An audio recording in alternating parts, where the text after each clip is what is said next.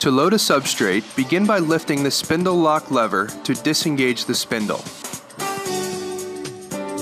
Then, remove the first end of the spindle from the right side of the printer, and then move the spindle to the right to extract the other end. Next, remove the blue stop at the left end of the spindle by sliding the lever lock on the blue stop to the unlocked position.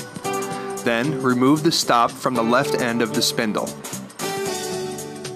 Next, rest the roll that you want to load on the loading table. The right stop of the spindle has two positions, one for rolls of the printer's maximum width and another for narrower rolls.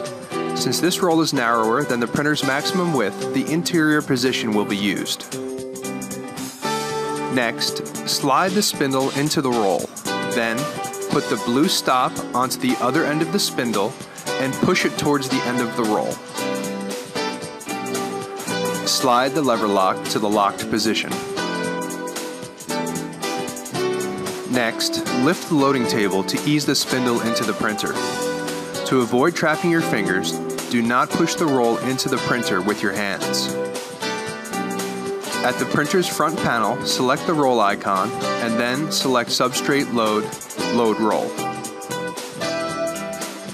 Carefully insert the leading edge of the substrate above the black ribbed roller, making sure the substrate remains taut.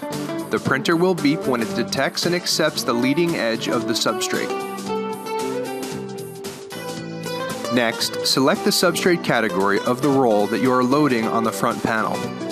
The printer will then check the substrate and may ask you to correct problems with the skew or tension. Wait until the substrate emerges from the printer. The printer then calibrates the substrate advance and will then indicate that it is ready for printing.